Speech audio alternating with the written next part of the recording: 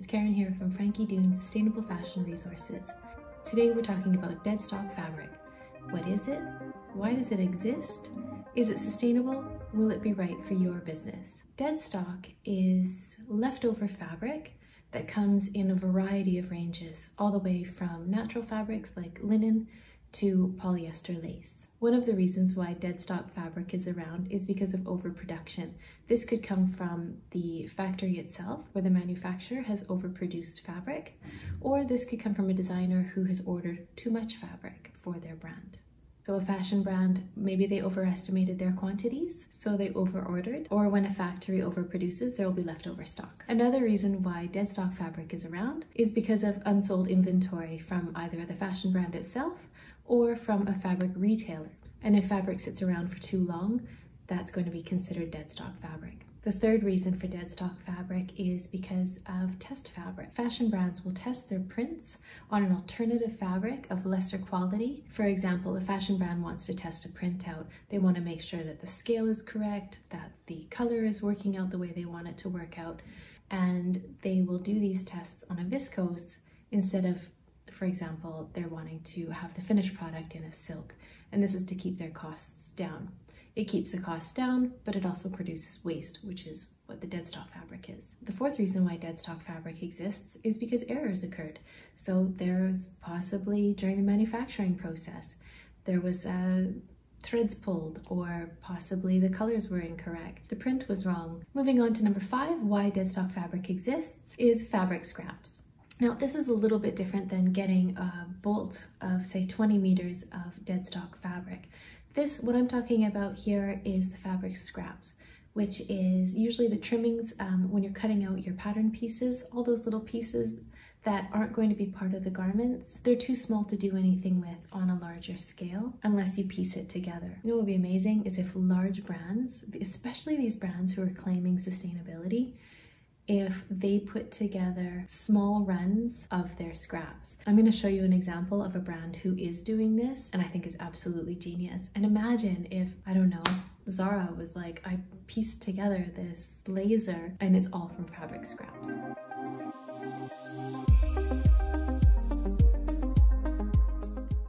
One of the brands that I've been keeping my eye on, because I think they're doing some really cool things with fabric scraps, is called Zero Waste Daniel. So Zero Waste Daniel is a New York-based clothing designer and zero waste lifestyle pioneer who uses pre-consumer waste sourced from New York City's garment industry. So this is amazing. He's taking all the fabric scraps that are within New York, not all of them, but you know what I mean. He's taking fabric scraps within New York. He lives in New York. And you can see here that his production is also taking place in New York. So he's really following this, let's call it a 100-mile diet for fashion.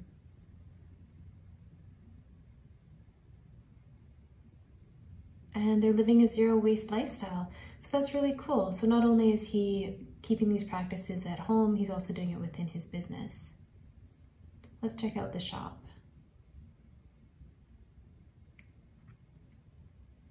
Now, of course, it's not going to be for everyone, the style, the taste.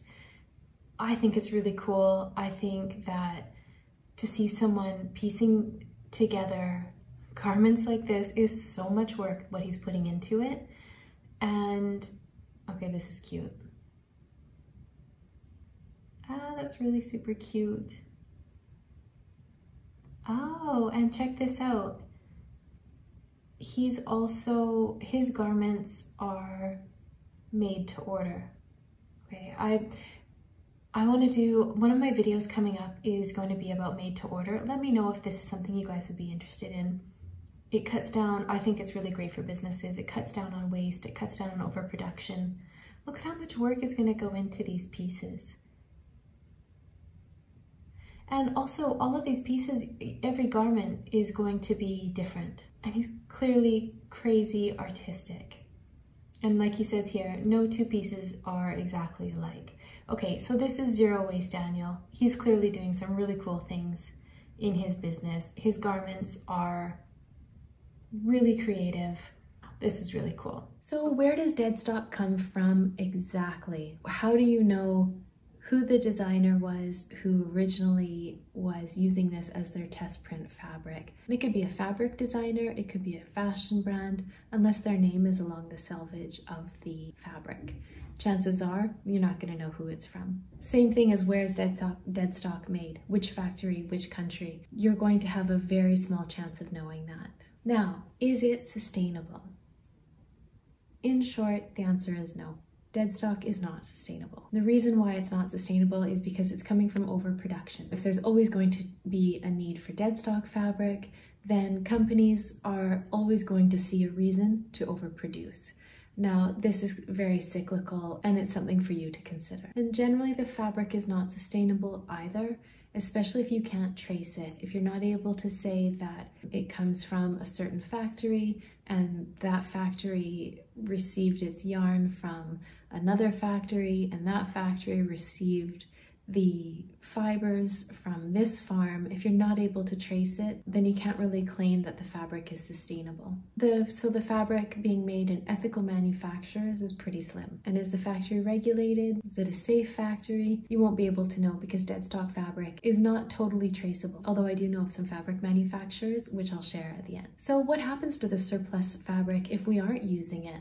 Unfortunately, not good things. It'll either end up in a warehouse, which is a really sad place for fabric to end up, or it'll be thrown out into the landfill, or the worst thing that I can imagine is it'll get burned.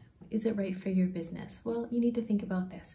Here's the negatives. It does enable the over-manufacturing, and it's kind of a wasteful mentality.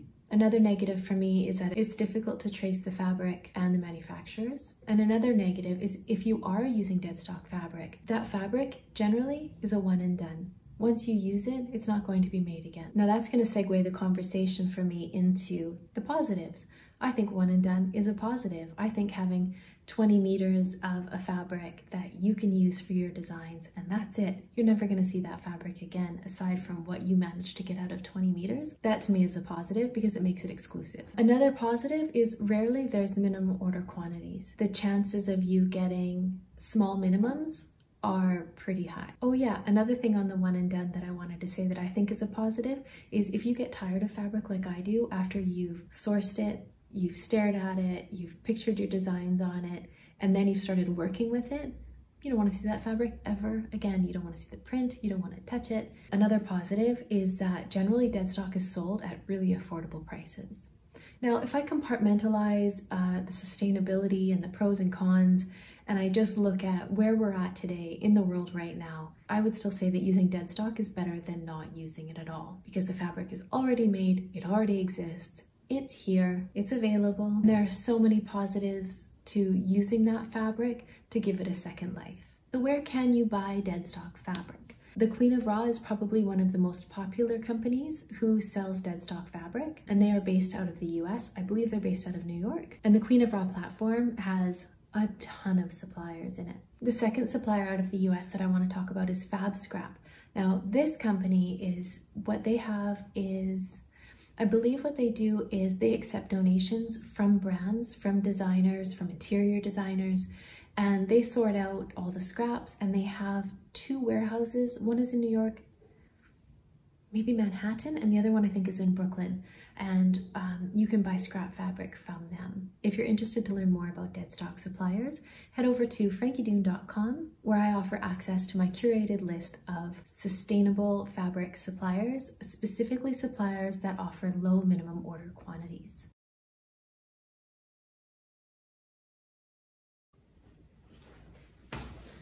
I just remembered, I was about to finish up the video and I just remembered I wanted to clarify something.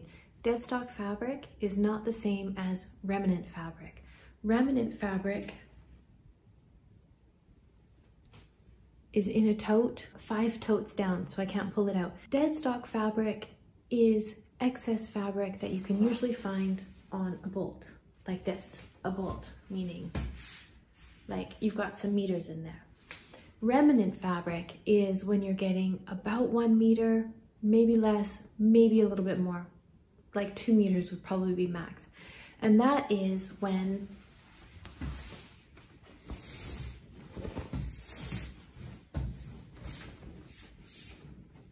the roll is almost done and all you have is about this much fabric left to sell.